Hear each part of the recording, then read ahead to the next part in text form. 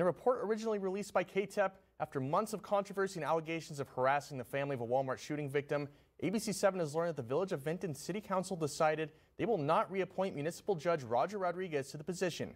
ABC 7's Sam Harrisimowicz reports on the comments that Rodriguez made to the village's leadership. I'm here in the village of Vinton, where we have learned that Municipal Judge Roger Rodriguez has not been reappointed to his role, and that position is now vacant. Roger Rodriguez had been in the position of Vinton's municipal judge since 2009, but had been accused of harassing and threatening the family of a Walmart shooting victim, Alexander Hoffman. Hoffman's son, Thomas, testified under oath in court that Rodriguez claimed he was working on behalf of the DA's office.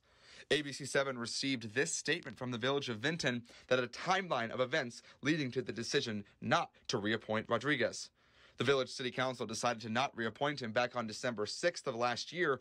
December 17th, the council directed staff to prepare a request for qualifications. Those requests will be considered coming up next week on February 7th.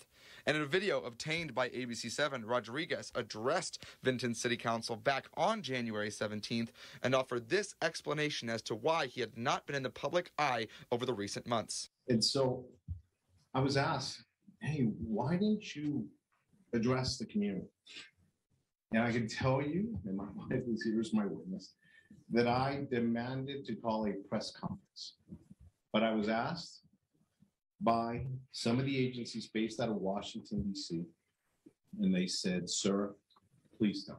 Rodriguez did address some of the allegations against him during that public comment, as well as discussing what his relationship is and isn't with former El Paso District Attorney. I'll have those details coming up on ABC 7 at 5, but for now, reporting in Vinton, I'm Sam Harrisimowicz, ABC 7.